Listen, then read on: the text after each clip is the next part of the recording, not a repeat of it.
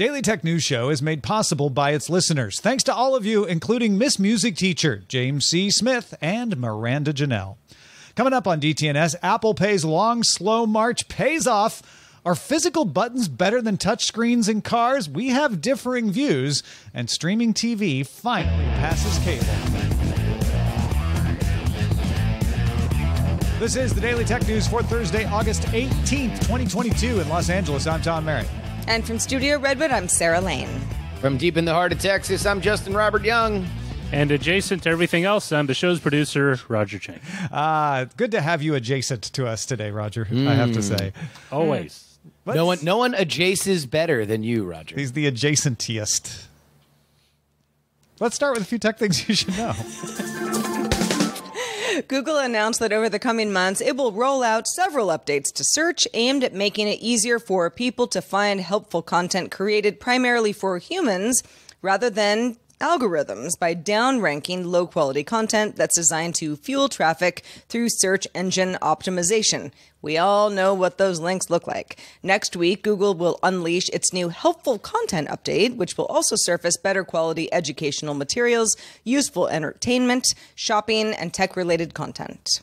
Security researcher Michael Horowitz posted findings that iOS still does not kill all existing connections when a VPN is launched. A company called Proton detailed similar issues back in March 2020. I think we talked about it on DTNS, showing that while all connections eventually seem to end up inside the VPN tunnel, some stay outside of it, sometimes for hours after the VPN is launched. Most examples of these kinds of connections are things like Apple's push notifications. Horowitz found some connections to AWS, though. Those were also persisting for a while outside the VPN.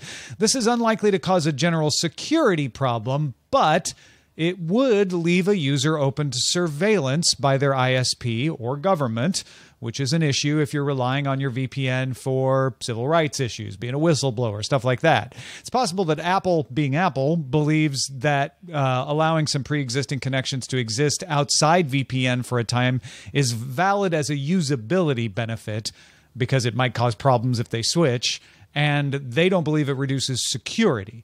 In the meantime, Proton suggests if you need that full VPN access, turn airplane mode on and off after connecting with the VPN, and they say that should kill pre-existing connections and get them to reconnect inside the VPN tunnel.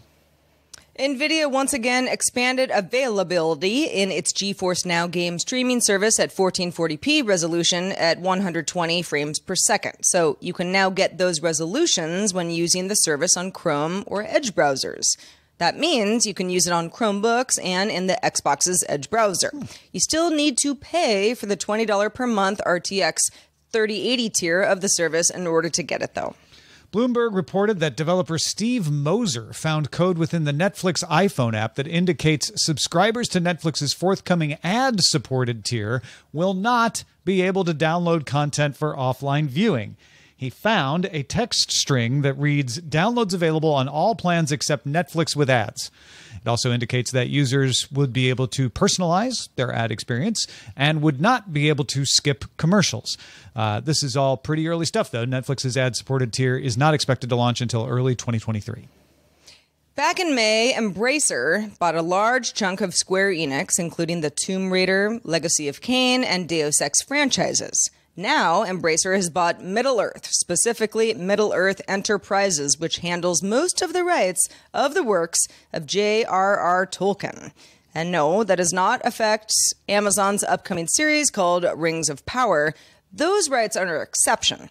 However, Embracer will get to make more Tolkien-related stuff as of this, partnership. It already makes Lord of the Rings themed board games under its Asmodee subsidiary, and you might expect it to talk about making games in Middle-earth, but instead, Embracer wants to explore additional movies based on iconic characters, such as Gandalf, Aragorn, Gollum, Galadriel, Eowyn, and other characters. Yeah, so the video game company is talking about making movies. It's a whole... Isn't it crazy that Amazon didn't snap that up? They spent that much money on just the other notes? This just in. Amazon buys Embracer. No, I don't know. Yeah, I was going to say. How did that one slip through their fingers? I bet there's a deal to license things from Embracer.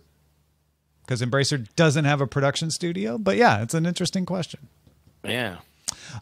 Let's talk about Apple Pay, Sarah Lane. Let's do it. So Apple launched Apple Pay 8 years ago. That was back in 2014, people. It's been a while. Now, if you say, gosh, has it been that long? Its adoption was slow at first. Stately, even. According to Loop Ventures estimates, that by 2016, so a couple years into it, the percentage of iPhones with Apple Pay activated was 10%. Not that many. The next year, 20%. 3 years later, in 2020, 50%. Now today, it's around 75% and rising. Retailers have progressed even faster in adoption. So the percentage of U.S. retailers who took Apple Pay back in 2014 was 3%. So, that goes to show you, wasn't a lot of places you could do it. It's now 90%. Apple Pay has also taken more places online as well. So Apple's got people to use it. Merchants are using it. Merchants are accepting it. The next step is to get them to always use it. That is the way that we do it in this particular establishment. The Wall Street Journal notes that credit cards are still used more often than anything at a cash register. So what do we think is holding back people from just using their phone when they have their phone in their pocket or their purse or a bag? Or let's pause to let our friends in Australia and other parts of the world laugh at the United States for and say, being behind. "Yeah, I can't believe you're so far behind. Okay, all right, We've been get doing it this out. for years." Okay, Yeah. Okay. I think it's interesting. I would have thought we would have seen a bigger spike from 2020 till now than just 25%, because I am under the assumption that the fact that when I go out now, I can pay with Apple Pay in so many more places is because of COVID, because contactless was a big deal. But I wonder if it isn't just a bit of a cognitive bias that it was there before. I just wasn't looking for it as much, because we're talking about activations, not use. That's the interesting part of this, is people are still using their credit cards. They're just activating Apple Pay in slowly larger numbers than they did before. And I'm one of those people. I have my phone with me. I mean, 99% of the time that I'm ever outside of my own apartment, my phone is with me. Apple Pay is, accepted at most of the merchants that I go to regularly. And yet, I've also got my wallet. And so I just, kind of defer to the old way of doing things. Well, but that's because you don't want to get into a situation where you're pulling out your phone and you look like a ding dong because you're trying to touch the thing and it's not going to do anything and you have to pull out your credit card anyway. Well, but when I use my phone, it works. I don't feel like a ding dong until it doesn't. That. I mean, again, when you talk about human behaviors, it only takes one failure case to make you think twice about using it. And even now, despite the fact that there is gigantic wide adoption of this, like Tom said, 90% of retailers, it only takes one where it doesn't work for you to lead with your credit card the next time. There's no doubt that this is a bigger phenomenon now, but the real reason why it's become this is because of retailers, not necessarily the desire for certain people that are more technically inclined to use it. And I would really put a lot of benefit to that on the Square reader. Not only did it take a huge chunk of smaller merchants that would otherwise not invest in an enterprise level solution, but it also forced a lot of the enterprise level solutions to make sure that they had this good NFC technology that might not have been in the same kind of feature rich environment had there not been competition. Before we move on, just one thing about contactless stuff, and this also has to do with, what cards you're using with Apple Pay. But let's say I use my debit card, which is one of the cards that I have linked to Apple Pay. You still got to put in your PIN number, and that's not contactless. So it's kind of like I pull out my card or I pull out my phone. Which one do you guys want? Wait, you still have to put in your PIN number with an Apple Pay? Because I thought that would just use the... With a debit card, you do. Yes. But even a debit card with Visa or MasterCard as its... Interesting. Yes, you Depends do. on the account. There are some debit cards that don't require that and some do, so your mileage may vary. But yeah, that is a thing that happens out there. And yes, we know the N stands for number. Just let it rest out there, okay? Oh my gosh. I hear you. Yeah. Anyway, take all that credit to the ATM machine. PIN number. Yeah, okay. Fine. You know what we meant. Let's turn to our own subreddit. A top daily tech news show.reddit.com today is a submission by KV of an article from V. Bilagera, one of the biggest car magazines in Sweden. And my apologies to people who speak Swedish for my pronunciation of it. It's an institution in the Swedish car scene, having been around for more than 70 years and helping organize the European Car of the Year Awards. Now, I tell you that because if you're not from the region, you may not have heard of them. And you may wonder why you would bother paying attention when they publish the conclusion of their test of human-machine interfaces, aka HMIs, aka that stuff you use to control your car's air conditioning, music, etc. Justin, what did they find? Well, Tom, they found that physical buttons outperform touchscreens. I know, you could have told them that, but why would they believe you? Instead, they went out and got 11 current cars from different manufacturers and measured the time it took for a driver to perform several tasks while driving at 110 kilometers, aka 68 miles an hour. Tasks included changing a radio station, adjusting climate control, and a 12th car, a 2005 Volvo V70 without a touchscreen, was also tested. The drivers were given time to get familiar with the controls before they performed the test. They measured the task by the time it took the drivers to perform the same 4 tasks. So, who did the best, Tom? The worst car was China's MG Marvel R, which took 44.9 seconds to do all 4 tasks. Seemed like kind of a long time. Yeah, that's a long time to be not paying full attention to the road in front of you. The best was, say it with me, the 2005 Volvo V70, which had the all physical buttons. Yay, Volvo! That one took 10 seconds.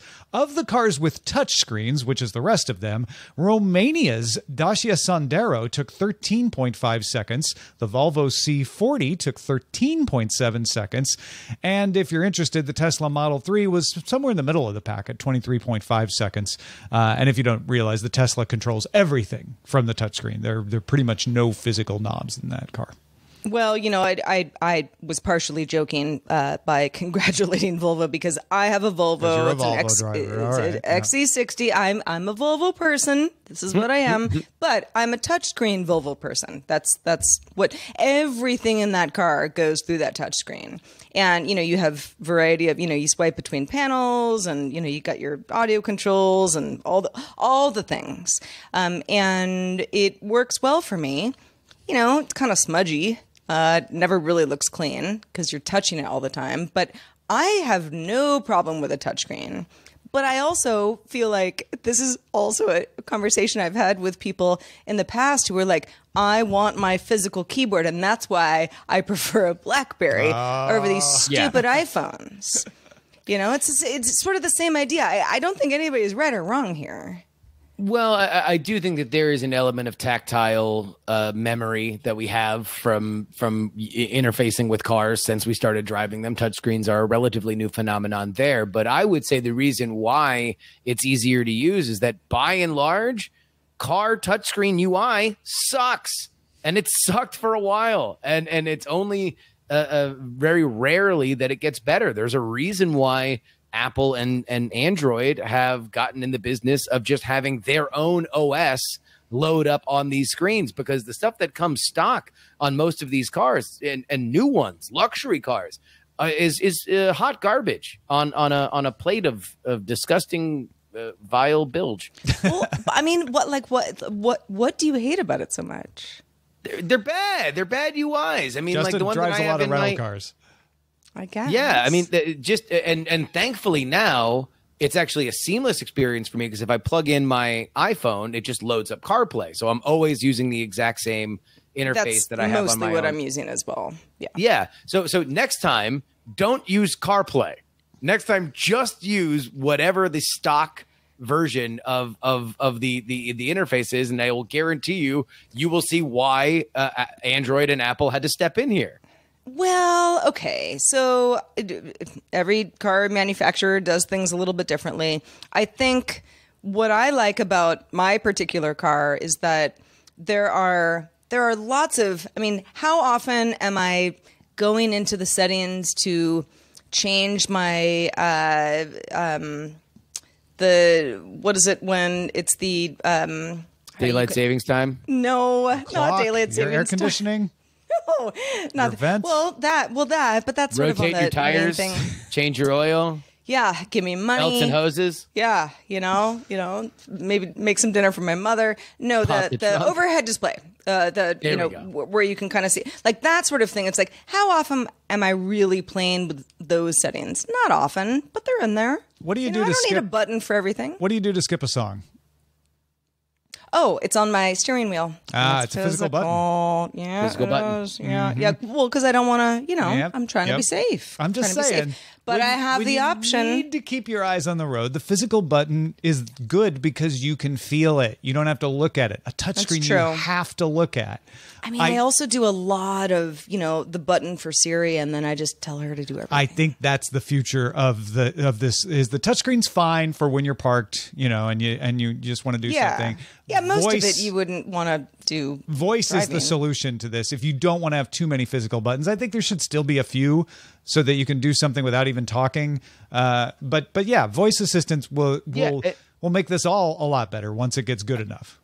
I don't think that there's ever a reason to totally eliminate every physical button. Because for one thing, as much as I like CarPlay, as I enjoy CarPlay, there have been multiple times where CarPlay has just gone out and I'm staring at a black screen and now I am totally screwed. So if I had more than just my entertainment options and navigation running through there, boy, that'd be a sticky situation. Yep. Well, you know what you can do, Justin? You can go back to good old satellite terrestrial radio. Yep. I'll call in. I'll listen to the 5 o'clock traffic jam. Just say, I got a bone to pick with these touch screens. Yeah. Folks, if you have a thought on this, are you a physical button person? Are you a touchscreen partisan? Or are you awaiting the voice-controlled nirvana of the future? Email us, feedback@dailytechnewsshow.com. Back at the end of July, Netflix announced proudly, I might add, that Nielsen estimated that it was the most viewed TV service in the U.S., ahead of number 2, CBS. So this is Netflix saying, we're better than that network, network that you know and love so well. Nielsen has now released the rest of those numbers, giving a little bit more context, showing that Netflix is the leader in a broader trend. So what do they tell us, Tom? In July, for the first time, streaming platforms had a larger share of U.S. viewing than cable or television. They've had a larger viewing than broadcast television, but now they have a larger share of than cable. Streaming represented 34.8% of viewing. Cable came in at 34.1%, and broadcast at 21.6%. So, if you combine broadcast and cable, it's still bigger for now. Nielsen also breaks down this report by service. If you're curious who gets the most watching, Netflix does. It rose from 7.7% in June to 8% in July, thanks mostly to Stranger Things. YouTube had 7.3%, followed by Hulu with 3.6%, Amazon Prime Video with 3%, and Disney Plus with 1.8%. The rest of the services had 1% or less. These numbers all apply to watching on a television. Just keep that in mind. They don't include mobile or web streaming. The headlines are blaring about this, and it is a milestone. But you listened to this show, so you saw this coming. It seems inevitable at this point that streaming was going to pass cable. But it brings up the question, how long does cable and broadcast have left?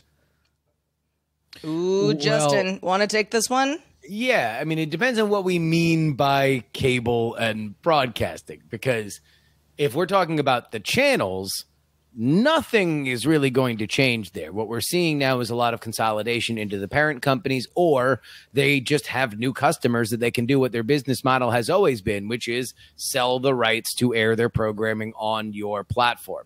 What I think is more interesting is the platforms. So anybody that is physically running cable to your house, your Comcasts and Verizons and the like, those outfits are really going to have to figure out what they're going to do. There's a reason why a lot of them have already kind of diversified beyond their core business and gotten into content like Comcast did with NBC and now Peacock.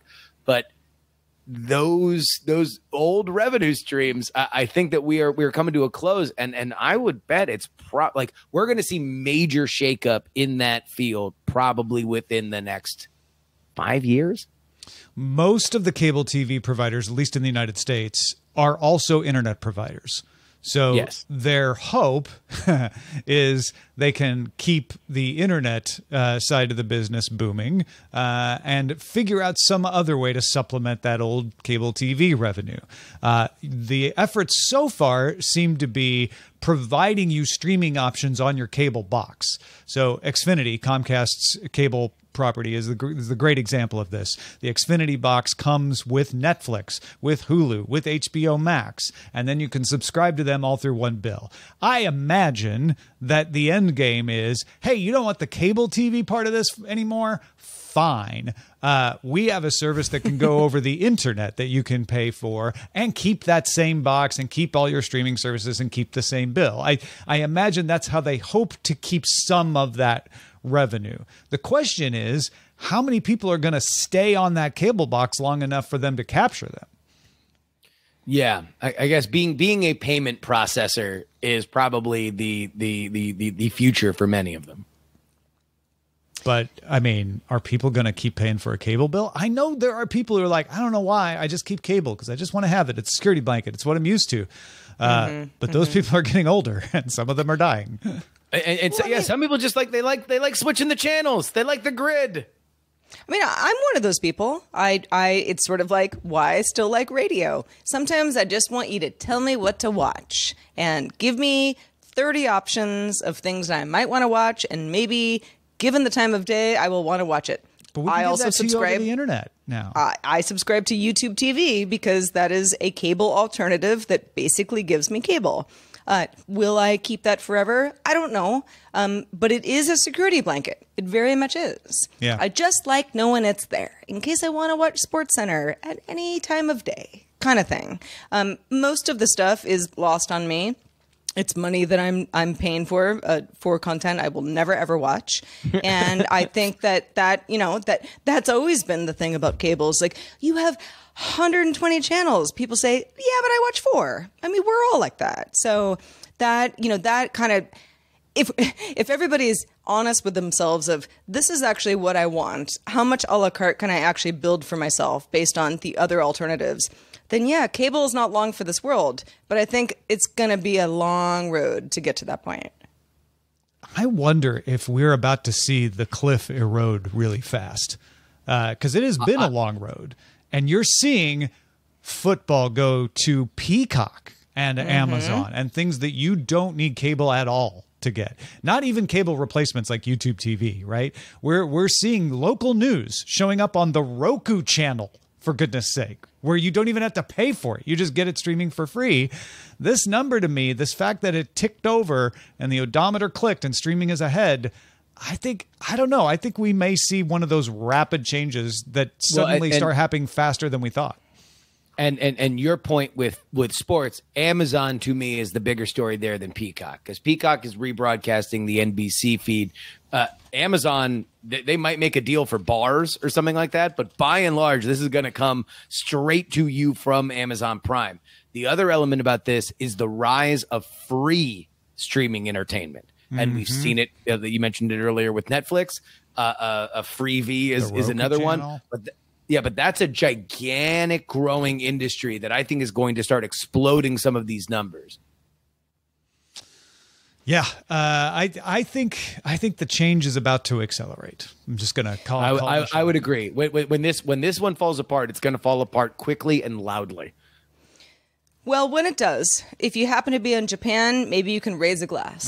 The Japanese government wants young people in the country to drink more alcohol. You might say, what, Sarah? How could that be? Well, little context here. Since the pandemic began, so not just in Japan, but certainly in this country, establishments that sell alcohol have been hit pretty hard by COVID-19 restrictions. As a result, sales have tanked. So let us introduce you to something called Sake Viva. This is a campaign overseen by Japan's National Tax Agency, inviting people to submit ideas on how to stimulate demand among young people for alcohol through new services, whether that's promotional methods, products, designs, sales techniques, all the things using artificial intelligence, maybe the metaverse. Applications are open until September 9th, so people can submit ideas to the tax agency. Finalists will be invited to a consultation in October, and then a final tournament happens in November in Tokyo, with the winner getting support for their plan to be commercialized. So, man, if you've got like a new sake line, this is your chance. Look, I'm willing to let go of my political punditry career, of my comedy career, of my writing career. I'm hereby telling the nation, the great and proud nation of Japan, that I will give it all up so I can be the new sake-themed Duff Man. I'll just kick in the door in various establishments. I'll just be raising the glass. Hey man, I've been to Japan. I've been to Tokyo. I've drank through Golden Guy. I know what's up. Come on, Japan. Let's talk. Yeah. Instead of Duff Man, Justin can be that Golden Guy. That's it. I'll paint myself gold, and I will just do nothing but rabble rouse until the whole nation is a bunch of drunkards. I tell you what I want. I love the fact that they're like, hello, fellow kids. We want you to drink sake, metaverse, AI, VR. It's like, what? How does that happen in the metaverse? Okay. I think Japan's Ministry of Health should have their own tournament to counter this. And then the winner of that one face off against the National Tax Agency's winner in the metaverse. Yeah. I'd say to the death, all I can imagine is that now all the salarymen have abs, and like they've never been healthier. This is just a total disaster for the booze sales. It tickles me that the National Tax Agency is like, man, we are just not getting the taxes from the sake sales. We're getting hammered here. We're getting hammered because people aren't getting hammered. So they're not getting hammered enough. Yeah. Well, but I mean, and I don't know. I mean, part of the funny thing about this to me is like, okay, well, we have COVID-19 restrictions. I mean, a lot of people all over the world are like, yeah, my local watering hole also was closed for a while. They didn't get my money. But now Japan's like, no, we need it in strong force. So let's figure out how to really get the youth back into the game, because they've all figured out other things to do. It's tradition, you know? Yeah. Right. Exactly. Don't let the Suntory go down. Indeed. The land of the setting Suntory sales? I don't know. Let's check out the mailbag. Let's do it. John had some great feedback on our Experiment Week shows, as many of you did. But John wanted to call out Selecting Solar in particular, saying, Amos seems like a great interviewer. He sounds like so comfortable behind a mic. I've heard him so many times on GDI, but never in this particular role. He did an excellent job playing the straight man to Brian Hoffman's factual scripted statements. This was the show I felt like I gained knowledge and actually enjoyed the most. Especially I liked the financial aspects of solar installation being included in the conversation.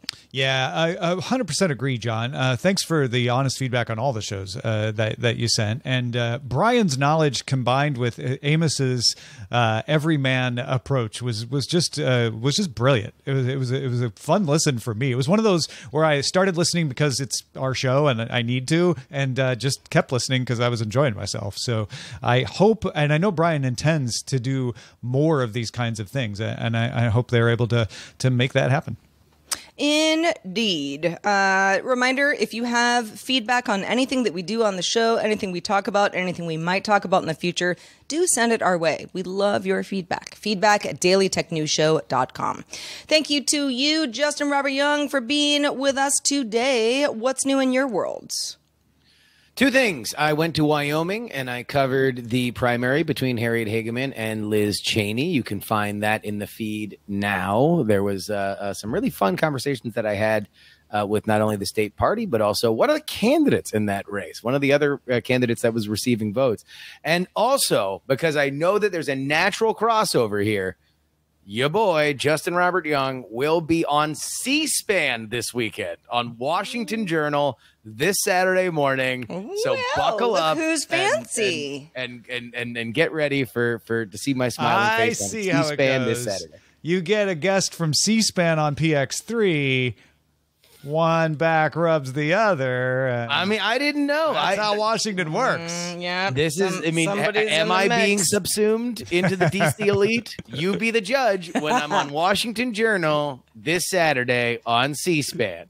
You be the literal judge. That's amazing. Well, we're certainly happy to have you on this show, Justin, as much as you'll have us. Also, thanks to our brand new boss, Nathan. Nathan just started backing us on Patreon. So, Nathan, you get a big old round of applause. Yeah, thank you, Nathan. And yesterday I gave a little extra piece of news because we had a new patron. So this just in, Apple Podcasts new charts for top paid shows, trying to push those subscriptions. So they have charts for all the shows, charts for the paid shows, and apparently Amazon Podcasts top of the charts for paid shows. The Amazon podcast? Amazon has podcasts, yeah. Amazon, like they have TV shows on Prime Video. They also have some. Oh, it's not just like something called the Amazon podcast. No. Podcasts from Amazon that are produced by Amazon. Got it. I was like, Amazon has a podcast? Right. All right. We'll check that out. Speaking of patrons, stick around for the extended show, Good Day Internet. We affectionately call it GDI. It rolls right after the show concludes. But you can catch our show, DTNS, Monday through Friday at 4 p.m. Eastern, 2000 UTC. That's live. Find out more at dailytechnewsshow.com/live. And we're back tomorrow with Len Peralta and Rob Dunwood. Talk to you then.